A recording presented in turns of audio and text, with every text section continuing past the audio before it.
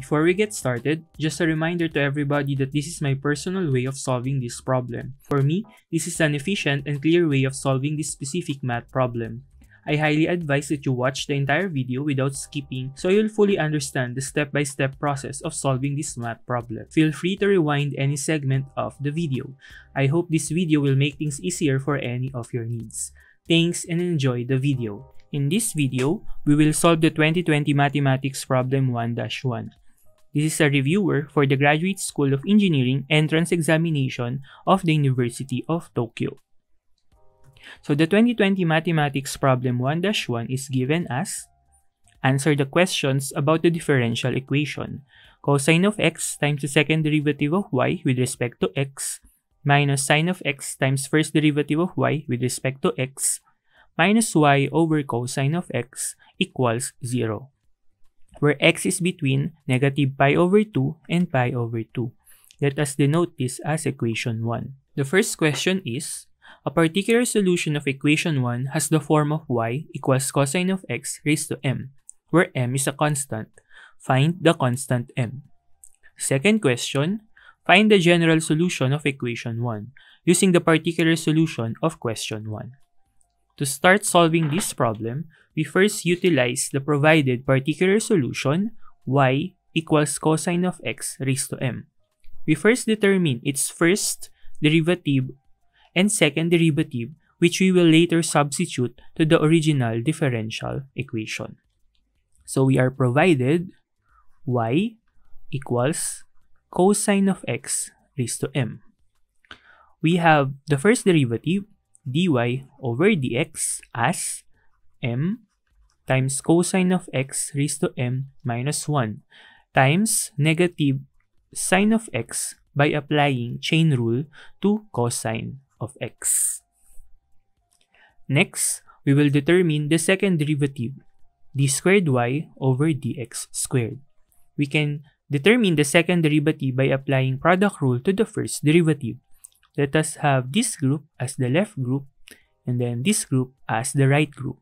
So by product rule, the derivative would be left times the derivative of the right plus right times the derivative of the left group. This is equal to left m cosine of x raised to m minus 1 times derivative of the right, this is negative cosine of x, plus right negative sine of x times derivative of the left. This is m times m minus 1 times cosine of x raised to m minus 2. Then applying again chain rule to cosine x, we will multiply negative sine of x. We can further simplify the second derivative d squared y over dx squared by combining similar terms. So we have negative m, so we extract this negative and then combine cosine here.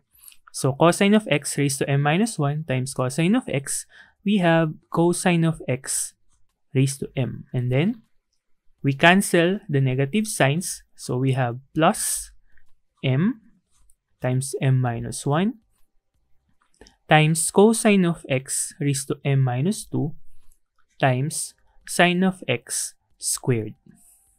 So we have the second derivative, the first derivative, and the original particular solution provided.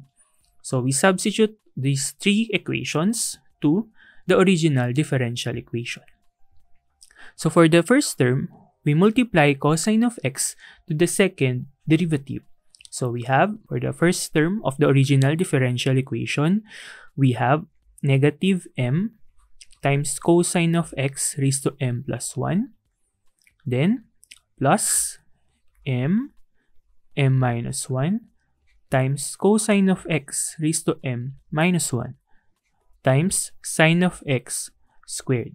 So this is the first term in the original differential equation. Next, for the second term, we have negative sine x dy over dx.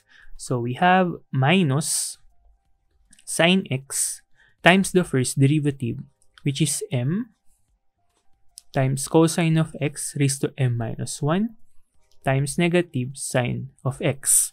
And again, we can cancel the negative signs. And then for the last term, this is minus y over cosine x. Again, y is cosine of x raised to m. We divide that by cosine x. We have minus cosine x raised to m minus 1 equal to 0. As of this point, you can inspect that we have cosine of x raised to m minus 1 in the fourth, third, and second terms. However, in the first term, we have cosine of x raised to m plus 1. What we can do is extract m minus 1 power of cosine x from the m plus 1 power of cosine x in the first term. So we will have negative m cosine of x raised to m minus 1 times cosine of x squared. And then plus for the next term, let us distribute m to m minus 1. We have m squared minus m times sine x squared times cosine of x raised to m minus 1. And then plus m times, again, sine of x squared by combining these two terms. And then cosine of x raised to m minus 1. And then the last term is minus cosine of x raised to m minus 1. So we can now cancel all the cosine of x raised to m minus 1. So cancel here, cancel, cancel, and also cancel. We will be left with negative m times cosine of x squared plus, let us distribute m squared minus m to sine of x squared. So we have m squared times sine of x squared minus m sine of x squared, then plus m sine of x squared, and then minus 1 equals 0. As you can see, we can cancel the third and the fourth term. And we will be left with negative m cosine of x squared plus m squared sine of x squared minus 1 equals 0. Let us rearrange somehow this equation. So we have m squared times sine squared x minus m cosine squared x equals 1.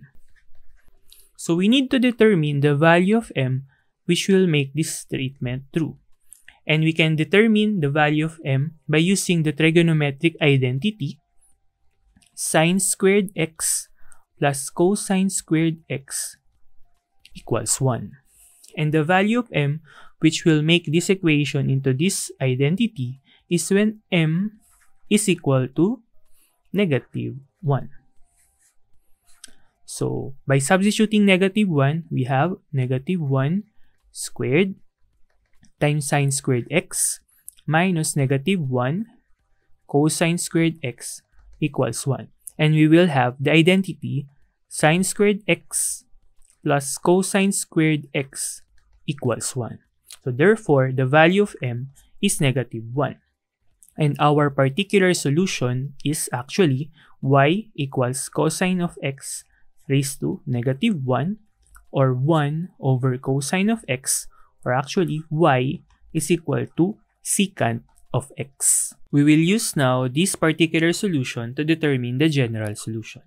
So again, the next question is find the general solution of equation 1 using the particular solution of question 1.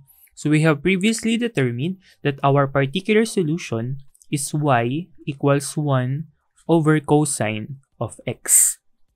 So as of this point, we can first simplify the given differential equation. So from calculus, take note that the product rule looks like, let's say, derivative of xy is equal to xy prime plus x prime times y. This is applying product rule. We can see from the first two terms of the original differential equation that negative sine x is actually the derivative of cosine x, while d2y over dx squared is the derivative of dy over dx. Using this information, we can determine what is the original xy. So utilizing this information on product rule, we can determine the original value of this group xy, which is derivative with respect to x of cosine of x dy over dx. If we will apply product rule to cosine of x dy over dx, we will obtain cosine of x d squared y over dx squared minus sine of x dy over dx, which are the original first two terms of the original differential equation. So, we can express the original problem as d over dx of cosine x dy over dx minus y over cosine of x equals 0. As of this point, we can already substitute our particular solution into this value of y.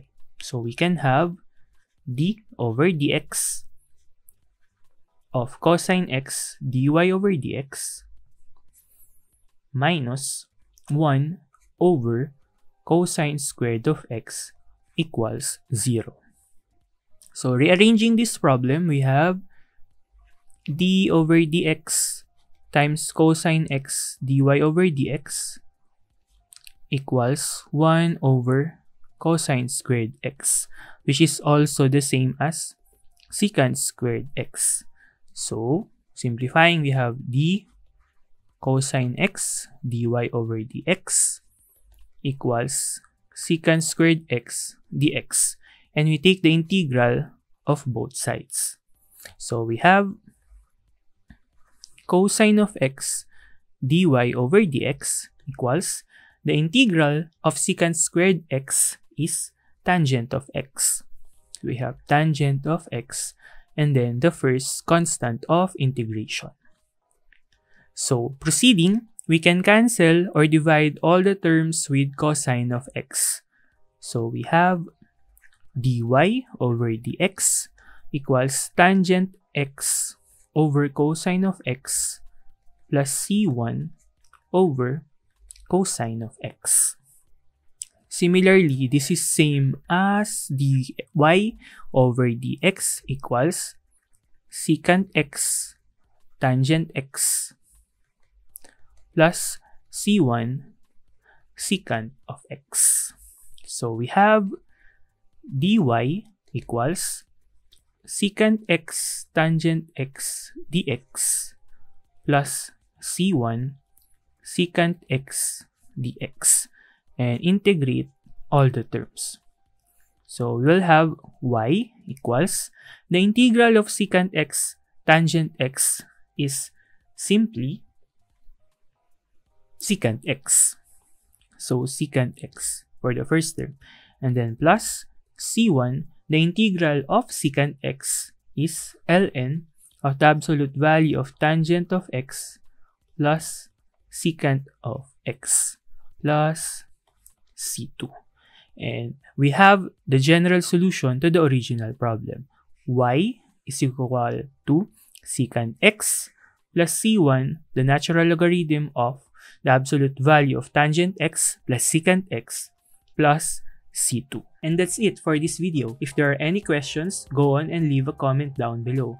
I'll answer all your comments as soon as possible. If you want to see more videos from a somewhat unconventional small YouTuber, make sure to subscribe to this channel.